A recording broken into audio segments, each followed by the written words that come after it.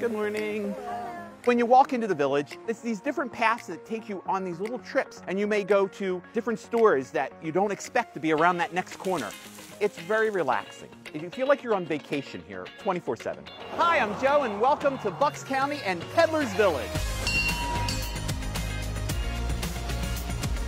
Peddler's Village is a destination. We are 65 shops. We're 42 acres with all these different flowers and gardens, gazebo, a water wheel, an old-fashioned windmill. We are just all in one. That's okay. And we do these festivals and events. Like coming up is our Peach Festival, Apple Festival, Strawberry Festival. It is just fascinating of how people respond to all the crazy things that I come up with and what the village does here. How are you today? Good, how are you? Good. Much is left to the imagination, but when you come to Peddler's Village, you can really experience it all. We have an on-site inn called the Golden Plow Inn, which welcomes guests year-round, as does Peddler's Village. We also have 7 restaurants, and we have expanded our outdoor dining options. Yes, this weekend should be good for the block party.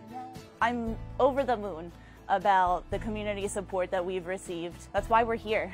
It's our community, it's our clients, our customers, our friends, our family. Yep, my parents are the owners. I manage it for them. I grew up coming to the village on fun weekends, coming to get something to eat, popping into the shops. So it's definitely near and dear to the heart. You're welcome. Have a wonderful week. You too. Peddler's Village has always been a favorite of my family's for like 30 years. So it's been a tradition meeting other cousins here and all. It's a great gathering place.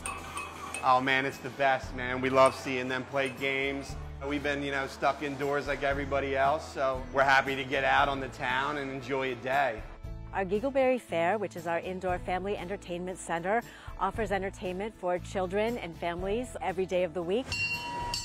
It has a 1922 carousel. It is going to be turning 100 years old, so we're really excited to invite everybody in to come and see the carousel. We have the Fehrenbach, which is the German store. The number one thing we do are the cuckoo clocks. They are hand-carved in Germany in the Black Forest. Actually, that's where I'm from. Peddler's Village I fell in love with, so I'm here for the last 12 years and no end in sight. It really does take a village to make this happen. It is really a collective effort of a lot of very dedicated, passionate people who bring this village to life every day. See you this weekend. Thank you. It's great to see everybody. Thank you so much for joining us, and we'll see you soon, Peddler's Village.